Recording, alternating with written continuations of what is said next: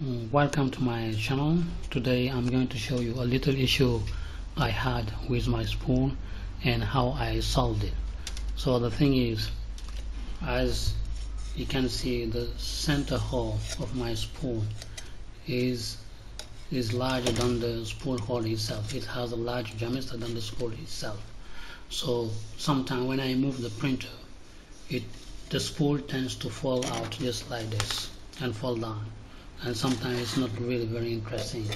And I've decided to solve this issue, and I'm going to show you how I did.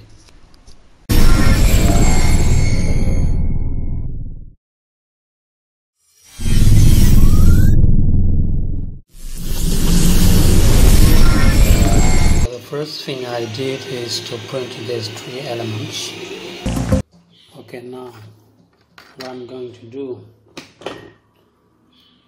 I take my spool holder, I take one of these here and I split it into two and I insert it on the spool holder just like this.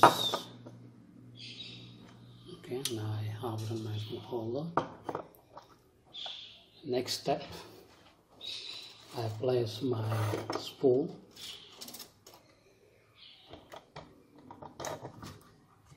you see, I place my spool on the spool holder.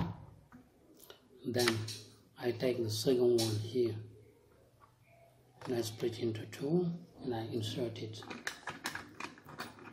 inside the spool.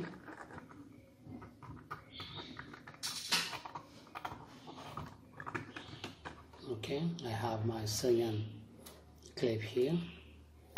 Then I take this one that will prevent the spool from moving from this part to this part because of this space.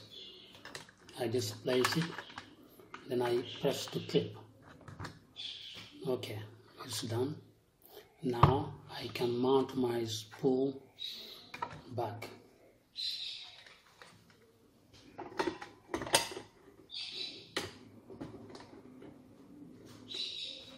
And that's all. Here we go.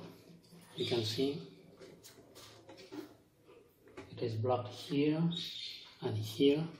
There is no gap here that prevents the spool from moving, and the spool is no longer falling down. It will no longer fall down because it is blocked by this thing here. Okay, I've put back my spool. And now you can see here it is stopped by this ring. It will no longer fall down as at the very beginning. And here this ring also is preventing the spool from moving side to side, because I removed the string, the small string that was here.